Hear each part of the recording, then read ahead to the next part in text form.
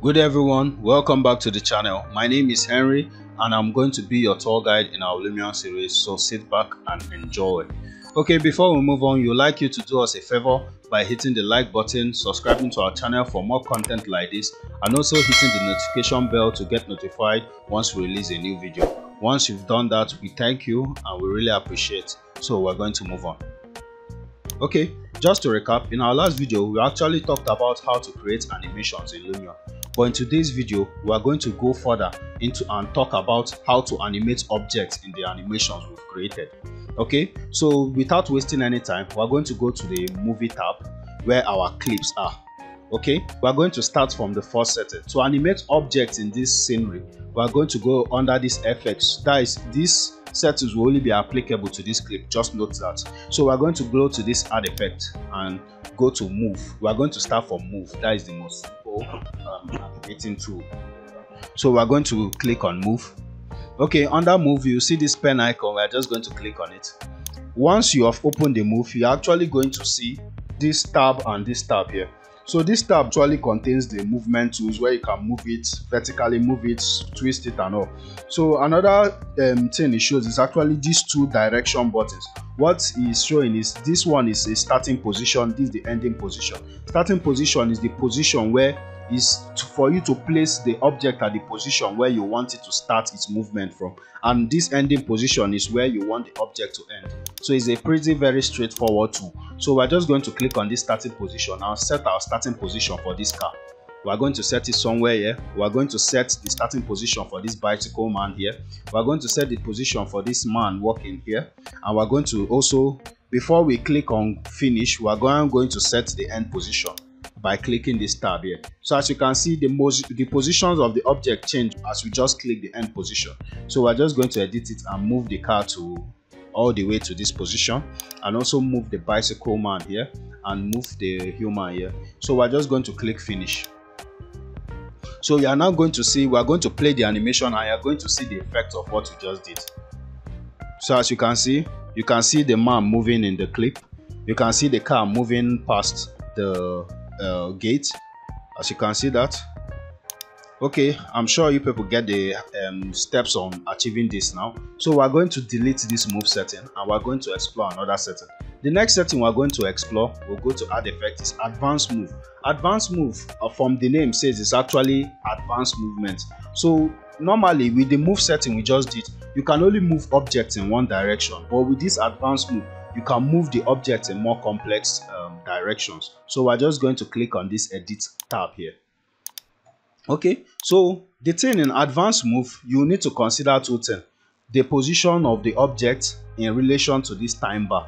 So this time bar actually depicts where at this particular time, because the time bar actually works with the animation, because this animation clip is 7 seconds. So this time bar works with at this timeline, what position will this object be. So I'm sure it's quite confusing now, but you will see as I'm working on it. Okay, so we're just going to click on this time. Okay, we're going to start here and leave the time bar at empty, and we're going to set the starting position of the vehicle first. So as you can see, something just appeared here. This is a keyframe. So once a keyframe appears, it means that okay, at this point this car is at this position. So we're going to extend the time to about, let's say, 2.5 seconds, and I'm going to move the car to this position. So as you can see, another keyframe has appeared, meaning at this particular time of the animation this car will be at this position. So I'm going to extend the time again to about, from here to here is about, let me just change it to 1 second, 3.5 seconds. That is 1 second apart. So I'm going to click on this rotate tab and rotate this vehicle here, and I'm going to move it also, so it will gradually be entering this gate. Okay, so I'm also going to set another time frame 1 second apart. I'm going to rotate it again. Okay, let me just rotate it at this position and move it further. Okay, so the last time frame I'm going to create, or the penultimate, that is second to the last, I'm going to create is at this position. So I'm now going to move the car further, rotate it further to be perfectly 90 degrees now, and I'm going to move it into the building now. And the last keyframe now, so that is the end of the time tab. Now I'll just move the car to this point. As you can see all the keyframes. This keyframe means at this particular timeline this car will be at this position. So we're just going to click finish. So we're going to go and start the clip from beginning and see what it has yielded.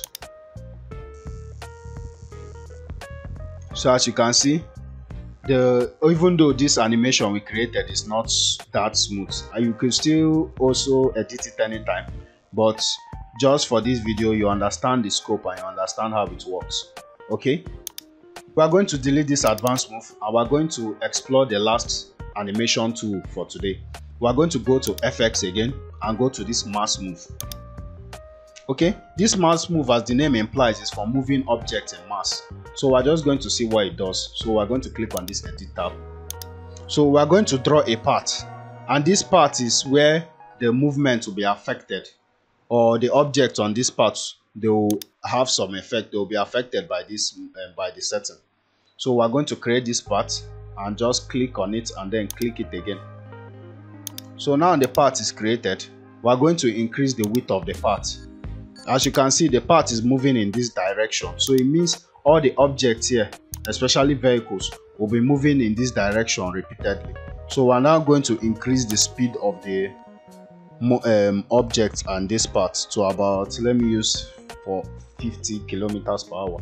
Okay, so we're also going to draw a part on this opposite lane by clicking this add part. Click here, then click here. So all these cars will be affected. We are going to increase the width. Okay, not too much. We are going to increase the width this way and increase the speed. Then we are going to click finish. So we are going to play this animation click again and see what it has yielded. So as you can see, the cars will keep moving and it will keep repeating. The cars will keep moving again and again, and it will keep repeating. This can be used when you are creating a kind of large scale animation or a city animation, or you are trying to depict a city scenery or city environment. Okay, so this is the end of our video. Please hit the like button if the video was helpful. Also subscribe to our channel for more content like this, and hit the notification bell to get notified once we release a new video. And thanks for watching and have a nice day.